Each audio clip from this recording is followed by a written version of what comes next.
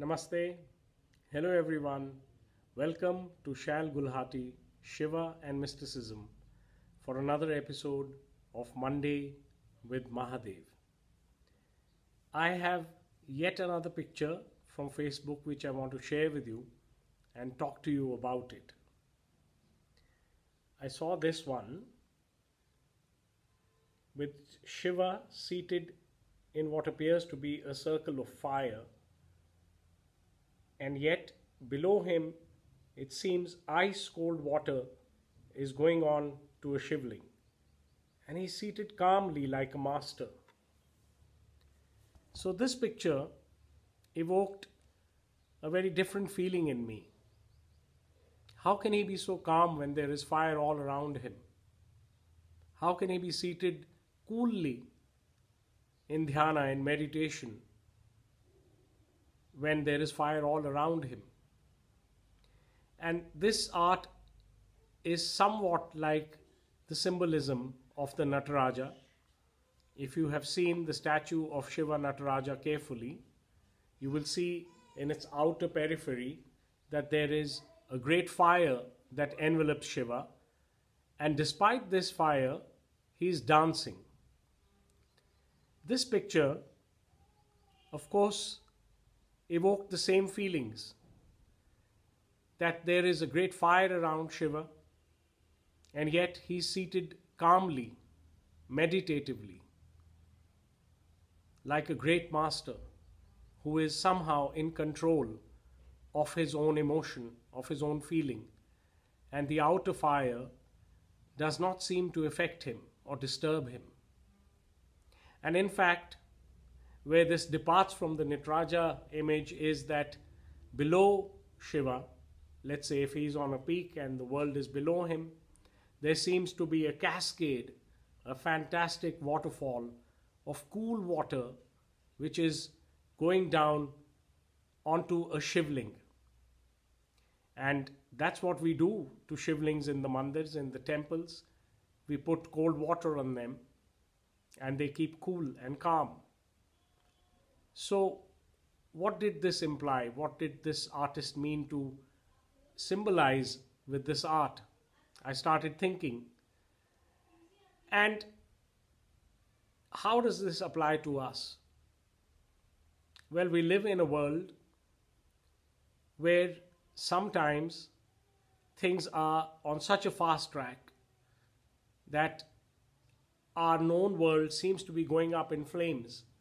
You know, when relationships start stalling, when the money starts waning, when the business is not doing good, when you're growing older and you're not keeping good health, when people start showing their real colors and they ditch you, when falsities and lies reign, when values are getting eroded and corroded, when what you were brought up with doesn't hold good anymore, we actually feel as though the world we knew, our world, is going up in flame.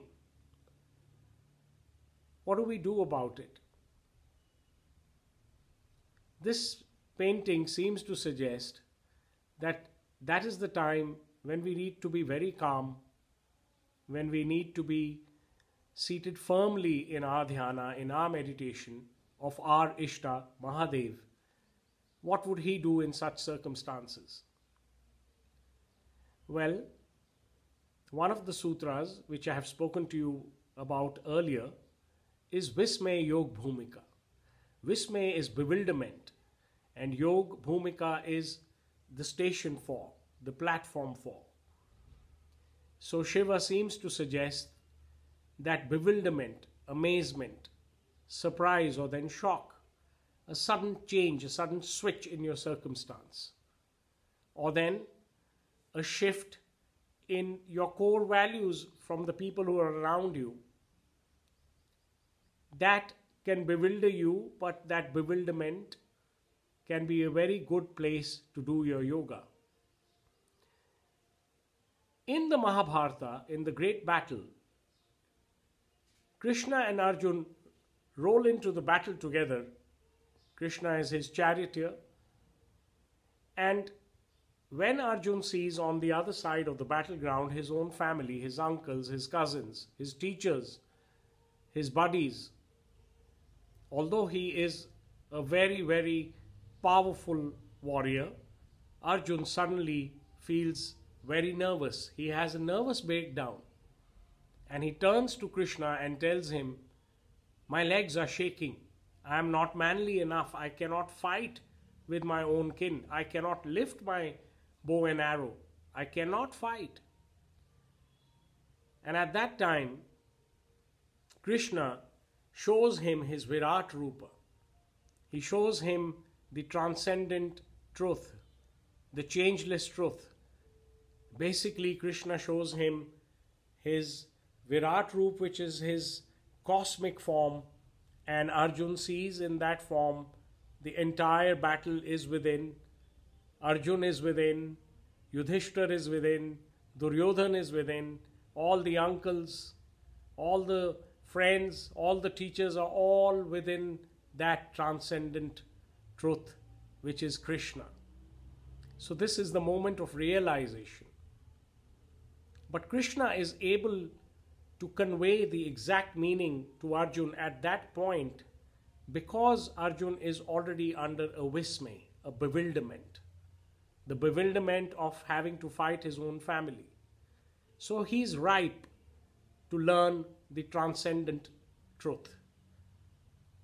Krishna says to him something very beautiful, which has always been interpreted as whenever the dharma declines and adharma, the evil, reigns, then I shall come to set things in order or to restore order. While this is true, it should be taken very personally as well.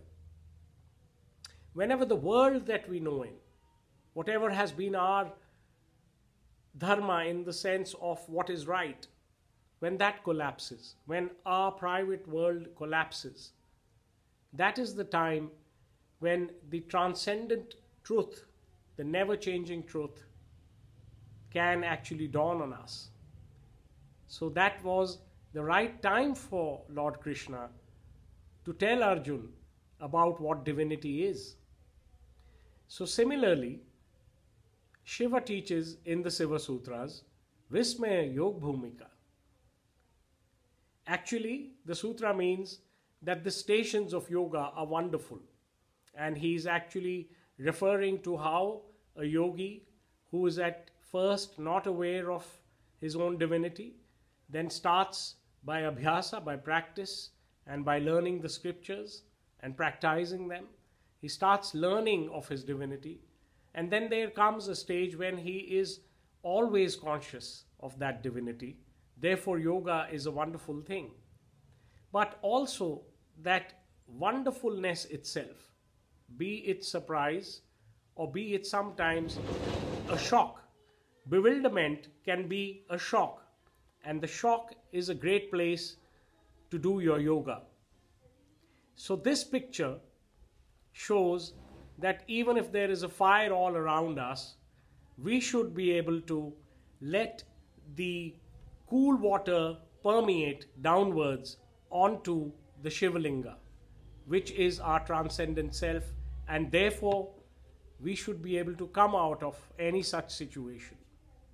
I hope you like the interpretation of this sort of modern art of Shiva, which is a depiction of Kaalbhairava, and which is when the Kaal, when the time becomes extremely fiery and fierce, Shiva also transcends into his fine form of Kaalbhairava, the one who can change even time itself.